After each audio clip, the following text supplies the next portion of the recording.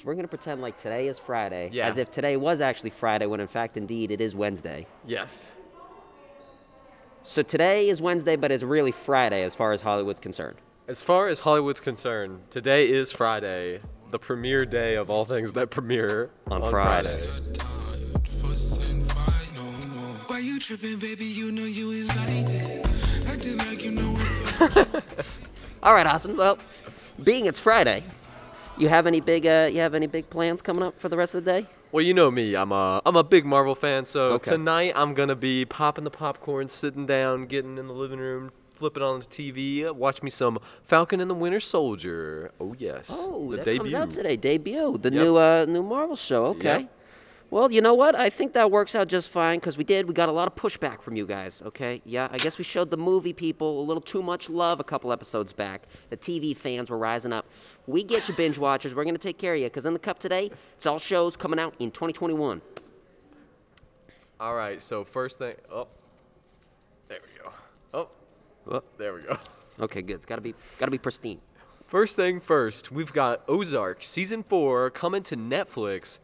Jason Bateman back in action with the money laundering and drug running. This is going to be the final season, though, so things are going to get a little whack. A little whack. All right. Yeah, things are about to get whack, Austin. I mean, I know I'm a big fan of this show. Ozark has to be one of my favorite TV shows all time. That's right, all time, ladies and gentlemen. Okay. Jason Bateman, if you're watching the show, big fan. Big fan, Jason. Yeah, I couldn't be more excited for this. I mean, it's not announced yet. I'm pretty sure that we don't know when the date it's coming out. It's just some point within this year. And man, just the action, the grit in this show, it's amazing. I've not seen Ozark. Honestly, it's a must-watch. It's a put on the list. It's a good one.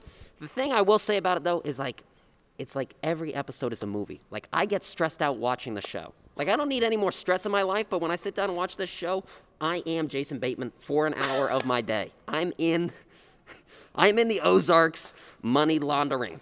That is how good this show is. So is it like Breaking Bad? Because that's how I felt when I watched that show. I was Yeah. like stressing out because I was Yeah. like, dude, this guy is gonna get caught. I'm like sweating over him, and it's just a TV show. It's just like that. It kind of Oh, keeps my you. It keeps goodness. you on the edge of your seat, and that's what's something so good about it.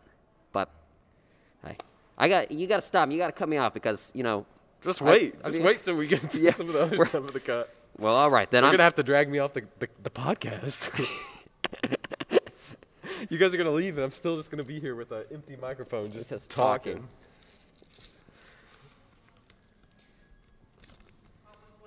Speaking of which, things that are going to get you talking. We got Star Wars: The Bad Batch. It's coming out. Let me tell you, Braxton. Please, no, please. oh. I insist. Thank you, Braxton. Some unprecedented times on the show. I'm doing 2 in a row. But I got to. It's Star Wars. So we've got Star Wars: The Bad Batch coming to Disney Plus on May the 4th. That's right, Star Wars Day. May the Force be with you. It's a Clone Wars spin-off seeking to build off the Mandalorian success. Group of clones, genetic mutations. I mean, what more could you ask for? If you liked them in the last season of the Clone Wars and you like that awesome ending, you like that animation, boom, they got your back. I mean, coming up with a whole new series, I'm pumped for it. The trailer already got me hyped. Yeah. The Emperor, like, they straight ripped his voice from episode 3, and he's like, yo, the Galactic Empire's coming, boys. Like, I'm pumped for it. I hope we see some Darth Vader. I hope we see some more Emperor. But, yeah, I liked them in the last season. I think they'll be good in the show. The clones were always my favorite Star Wars character. I mean, obviously, I like the bounty hunters, I like the big characters, all that stuff's good too. But like, if we were just looking at like a generic character or like a generic family of characters, the clones were always the coolest. They're so cool. I mean, those helmets? Are you kidding me? It's like Master Chief or like any of the other like people like that. Like they're just like awesome looking. There is a correlation between being awesome and having a cool helmet. There's definitely something there. Yes, for sure. All right. You think I'm going to be able to read this one? Or am I going to have if to it get says back Star to Wars, I'm going to have to steal another one from you. Okay. All right. This is one I'm a little familiar with. This one. I Think You Should Leave is the name of the show. It's actually season 2. It comes out on Netflix. Well, I think I should too, because that's not Star Wars. Okay. Okay, well, I'm just kidding. we're going to cut it here. We'll see you around. So it's Tim Robinson. He used to be a writer, or he used to be a big part of SNL back in the day. Okay, And then now he did like his own kind of spin-off sketch show. He already did one full season on Netflix, and then I guess the second one's coming at some point this year. Definitely like a lot of like dry, kind of strange humor, but I mean, I like that stuff. It's pretty darn funny. It's pretty good. It's weird Yeah. stuff a lot of the time. My favorite scene is there's this one little old man that goes, and we'll get, again, the graphics guy, we'll get him working. He just goes, "Your mother-in-law." Oh, you please, bud. Now you have to marry your mother-in-law. And that is like, it is the funniest thing I've ever seen. Well, there you go. The funniest thing There I've you go. ever seen. Watch that show. I think you should leave, Tim Robinson. Okay. I'm excited to talk about this one. So Stranger Things Season 4 coming Okay. to Netflix. The nostalgic stylings of Netflix will strike again as the gang heads to Russia, with no doubt be an interesting spin on the Cold War. I mean, I'm going to just jump right in here, Austin, and say, as much as I am an old soul and I love the 80s, I love nostalgia, I love all that old-timey stuff, I am not a big Stranger Things fan. Really? Yep. I've seen like the first 3 episodes and was like, And that's it? Really? Okay. For me, it's not something that I like think about a lot. It's not something that like I'm like super like pumped about. But Yeah. I will tell you, the first like summer that it came out, it was like in the summer. I just like binged it and it Yeah. was done. And every summer they put out a new season, and for about a week, I'm just like binging the show. And then after that, it just completely leaves my mind. I Right. don't think about it until the next summer. They put out another one, and then it's just like, and then gone. so you just have a Stranger Things week. So most people, I don't even know like specific episodes. It's That's just it. all No, one. it's big all there. Flash. And it's gone. for 1 week, Austin forgets every single thing going on in the world, and it is just Stranger Things. Yeah, That is it. exactly. That's it.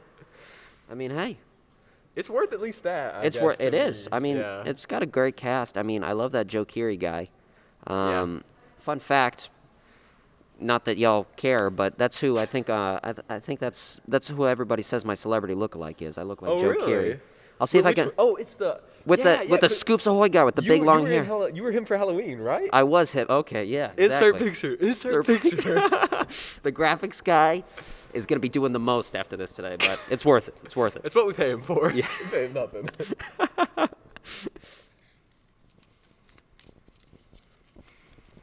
I love how we have like 2021 written on all these because they're all 2021. Yeah. Just to make sure that everybody knows. Oh, Braxton, we've got the Book of Boba Fett Disney Plus, December 2021. It's almost like they planned on me reading this. Okay. Boba is back, baby, and Morrison will be reprising the role now with Favreau, the iconic Star Wars character, has his own stories within the Mandalorian timeline. I just gotta tell you, Braxton, I don't know what you thought about the last season of The Mandalorian, but literally, me and my little brother have talked about Boba Fett coming back since we were like little kids. Yeah. If you've ever read the big visual dictionary thing, there's like a double wide page of the Sarlacc I can't pit. say I have read the Boba Fett dictionary. Those the of you Star that Wars know, dictionary. you know, it's the Star Wars visual dictionary, Okay. and there's like a double wide page of the Sarlacc pit, and there's this little zoomed in part of Boba Fett, and the text literally just said like he's still like kicking, and me Yeah. and my little brother were always just like he's coming back, he's coming back, and then all these years later, finally he coming back. All I gotta say is this show is gonna be awesome. I Yeah. love Tamora Morrison, I love Django, so I'm so glad they brought back the same actor to Yeah. play Boba. And that's And, what. yeah. I'm glad too that they got back Morrison. I think that keeps a lot of the continuity there. And then I'm gonna agree with you 100%. Boba Fett, hands down, one of the coolest characters in Star Wars history. Okay. Yeah. So the fact that like The helmet. the helmet, it's the helmet. It always comes back to the helmet. Cool helmet. That's it.